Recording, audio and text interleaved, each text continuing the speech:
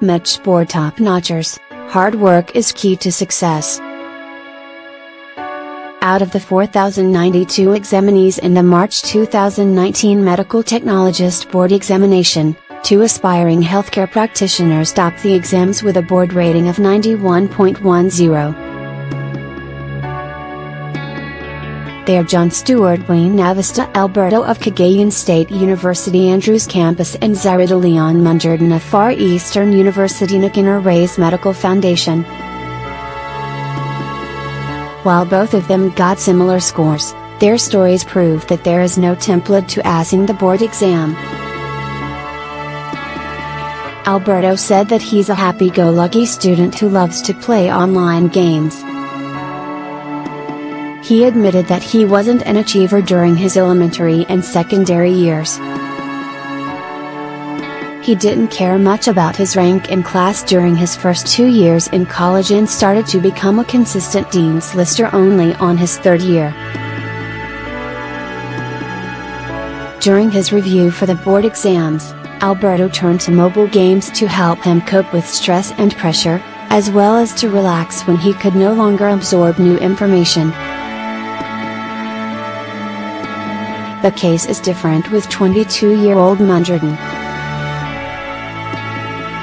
Munjardin graduated summa cum laude at the FNRMF and was class valedictorian of Fiore del Carmelo School in Quezon City in her high school.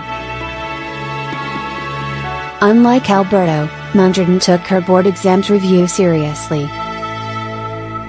Munjardin shared a tip that helped her study more effectively.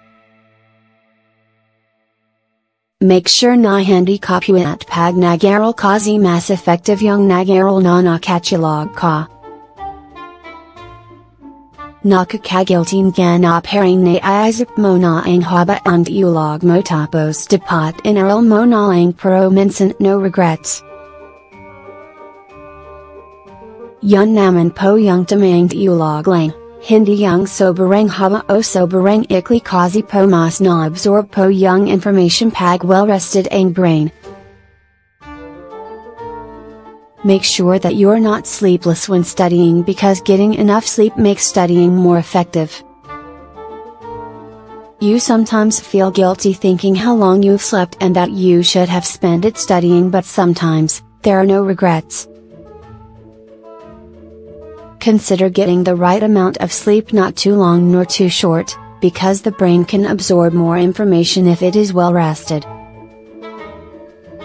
She said that when she found out she had topped the board exam, she was in utter disbelief. Parang totobata na binigay akinto?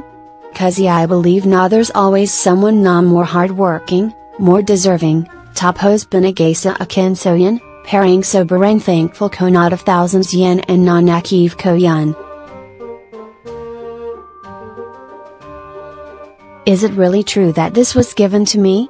Because I believe that there's always someone who's more hardworking, more deserving, and then this was given to me, so I am very much thankful that out of the thousands of board exam takers, I was able to achieve this. Common ground.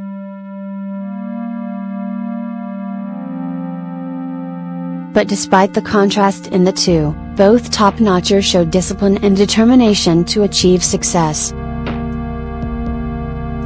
When Alberto's professors started to notice his potential in class, he said he strove hard for the board exam. The same is true with Munjardin, who believes that hard work is also the key. Pag nagwork hard ka, pag pinilit mo talaga ang sarili mo na gusto mong ma-achieve ang something, parang binibigay talaga. If you work hard, if you force yourself to achieve something you want, it will be given to you, Munjardin said. Munjardin, also an academic scholar, said that she had also faced hardships while studying. Part talaga ang pag-aral yung hardships, hindi mo matatanggal yun or may iiwasan sa student life. Ang important when you're faced with hardships, hindi ka give up kaya you do your best. Hardships are part of studying, you can't remove or avoid them in student life. What's important is that when you're faced with hardships, you don't give up, so you do your best. Munjardin, who is a resident of Bulacan, said that commuting to Manila every day during her review has become a struggle for her. Commuting and every day is physically exhausting because of long distance and traffic. She said.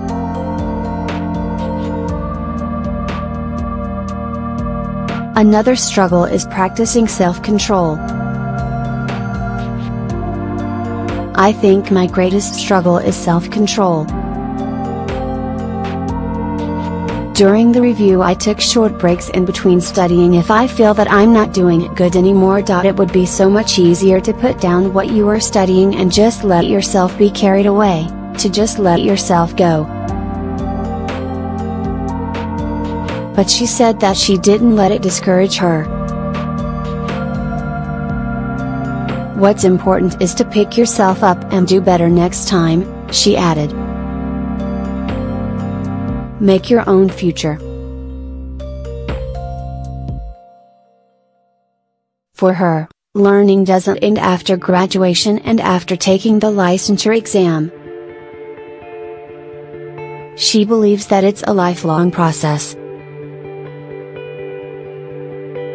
Taking the board exam, for example, is just one phase of life. You make your own future. Hindi po yan ibibigay sa'yo. Hindi po yan nakikinang basta-basta, na isuspoon-feed lang sa'yo, like kung gusto mong makayang gusto mo, you have to work for it. You make your own future. It's not something that's given to you. You don't get it just like that it's just spoon-fed. If you really want to achieve what you want, you have to work for it. Meanwhile, Munjardin draws inspiration from her family, saying that her success is made possible by them. I was not alone in this journey. My family was with me every step of the way. I met a lot of people and became dear friends with them and greatly appreciate and am thankful to my professors who taught me well.